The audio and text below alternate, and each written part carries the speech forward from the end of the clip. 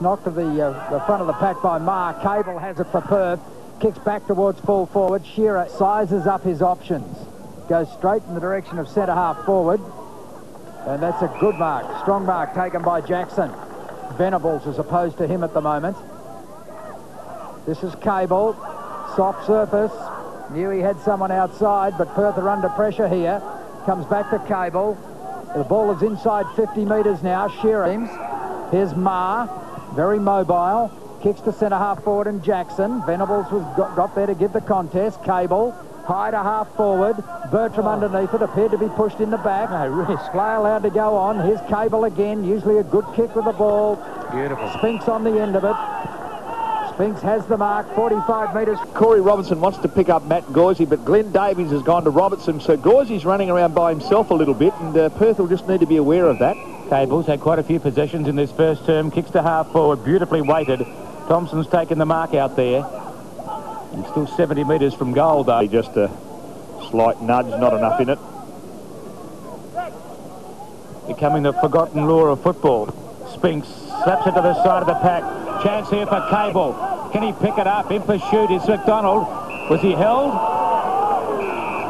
Well, he was foxing for it. How did he get rid of that? Well, that's the point. I think you need to ask. I mean, I think that decision was probably pay on. Just the extra little bit of retardation from McDonald then caused the free kick, and umpire Peter Rapper indicating the mark, the direction. Certainly a grey area, isn't it? Well, his father would have bounced it, wouldn't he, in his era? Shane Cable from 35 metres directly in front, drops it onto the boot and makes no mistake there. Perth have got 5 now.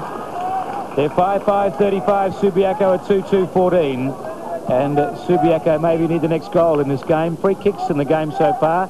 Perth have got 9, Subiaco 2 only. Yes, interesting situation. This is Shane Cable. He really made hard work of this when he perhaps should have picked the ball up in the first instance. Holding the ball for mine. Well, yes, he tapped it away to his own advantage. Was able to finish off all right. And, you know, a bit of a danger sign here for Subiaco. They just need to consolidate for the next 3 or 4 minutes just towards the end. Chance for Perth again through Cable. Cable back towards the half-forward line and Thompson. With him, Mackenzie. And Mackenzie has given away. Penalised. So there'll be another bounce just inside Subiaco's 50-metre line. Nearly 2 minutes played in the second quarter as Morris knocks it down. Cable to Bertram. Bertram out towards the outer half. Full forward. Shearer over the top. Couldn't hold on that time. And the crumbs to Attard. And away go the Lions. Attard kicks long towards the outer wing. Mackenzie was out there, but Cable was too tall. Good mark to Shane Cable. He's just ahead of the centre line as Perth go back towards 50 metres. Target is Jackson. Thanks, Rod. He's kicked up towards half forward. Catch was there. Shoveled out by Hardingham, but it was chopped off by Morris. He gives it away to Cable. He's been a bit quieter in this quarter. From left half forward, he drills it long. Chance at the back for Shearer. Oh, he's into the back of the Super. Come back quickly. Bertram squares it up. Allard takes the mark. No. Plays on quickly. Gets it across to Cable. Cable, Thompson, or Quick. Quick's got it. He hooks it across his body. Hooks it to good old-fashioned footy. The ball is back in Subi's court now as the bounce that time favours Jackson. And then Perth, as it's socket forward by McMurray, was taken by Burgess.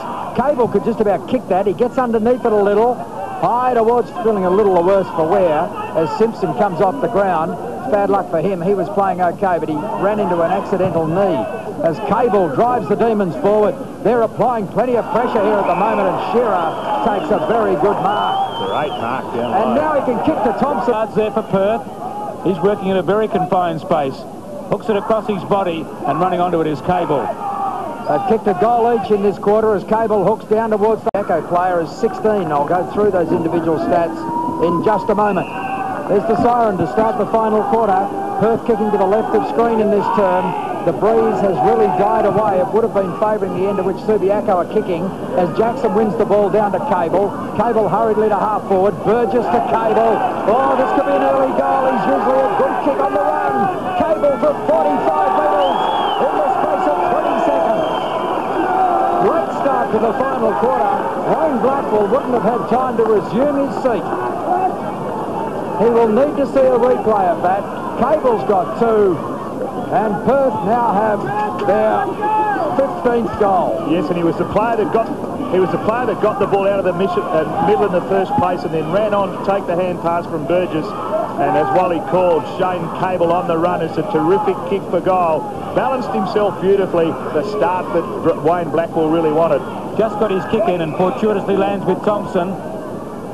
Handball out wide to Evans. Evans upfield, the dangerous Cable underneath it again in front of Mackenzie. And Perth have started exactly the way that Wayne Blackwell would have wanted them to in this last term. Subiaco need the next goal to stay in touch. They're 16 points in arrears at the moment. In a terrific game. Cable, kick to the top of the square. Shearer's in the pack. So was Paulson. At the back, it's Miller.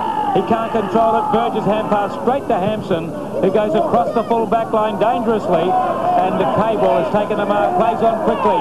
Gets around Mackenzie. Bounce to steady from 45 metres. Into the square. Hocking's there. Big leap there from Jay Burton. Hampson runs into Cable.